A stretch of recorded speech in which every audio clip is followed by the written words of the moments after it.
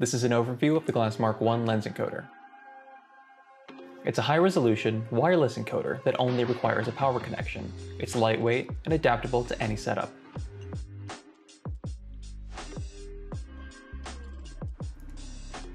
Simply choose the rod mount that fits your setup, slide it on, and tighten it down. To change your lens gears, use the included Allen wrench. Loosen the set screw a quarter turn, and the gear will be able to pop off.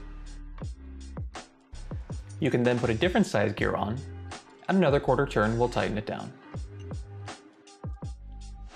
Slide it onto your iris rods and engage it with your lens gears. The next step is to install the LowNet server software. The encoders communicate wirelessly to the LowNet server, which can then translate the data into forms various other systems can use. You can download it from our website, download the latest version, extract the zip, and run the program.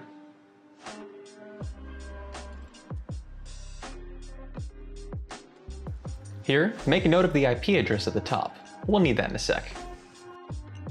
Power up your encoder and press and hold the button for 3 seconds. Then, connect to its own Wi-Fi network with the password Virtual Reality.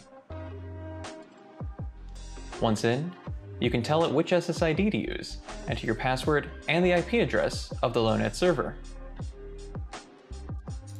If properly connected, you'll see the client show up. In the software, there are 4 cameras available, each with 3 slots. It's up to you to choose which ones are focus, iris, and zoom. You can reassign them by just clicking them.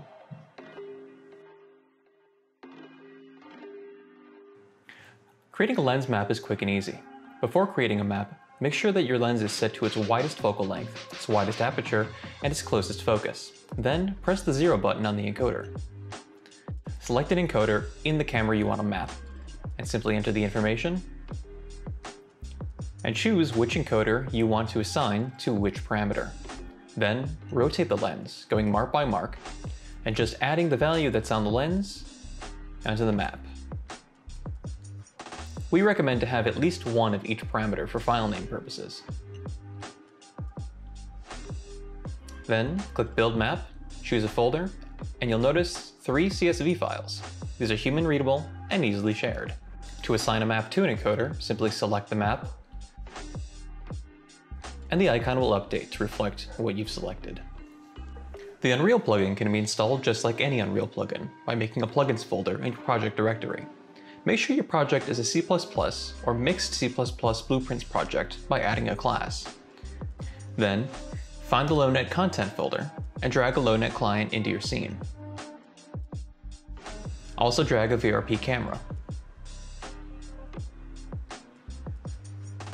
In the LowNet client object, make sure to set your IP address and port to 3000 for the port and the IP address of your server.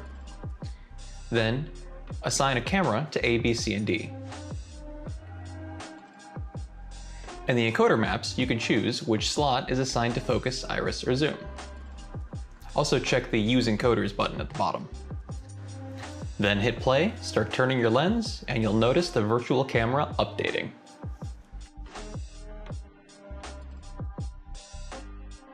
It's that easy. If you have any questions, feel free to contact us.